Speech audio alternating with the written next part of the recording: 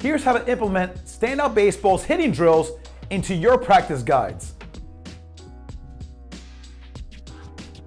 Hey everyone, welcome to Standout Baseball. It's Kevin Batista here. And Standout coaches, if you're looking for your hitters to go to the plate with a routine, look no further than the Standout Baseball's Hitter's Creed.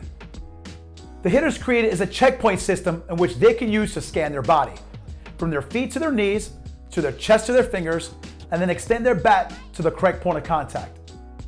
By doing this, they're going to have a plan at the plate, they'll set an intention, and they'll be in control every pitch of every at-bat.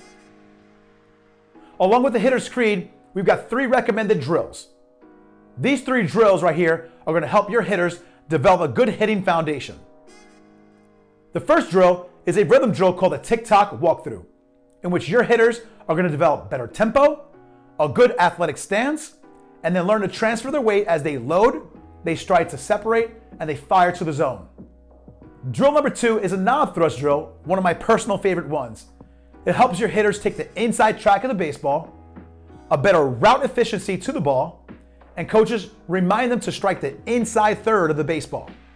Drill number 3 is a bi-direction drill called the early toe touch and separate. This is going to help your hitters get their foot down on time, they learn to walk away from their hands, and then find themselves a good, powerful launch. Have your hitters use the Hitter's Creed along with these 3 recommended drills so they can go to the plate with a great approach. And coaches, as a reminder, every athlete is their own unique learner, so be patient with them and champion their every action and move.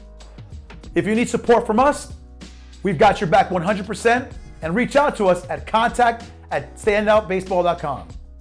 Until then, go stand out.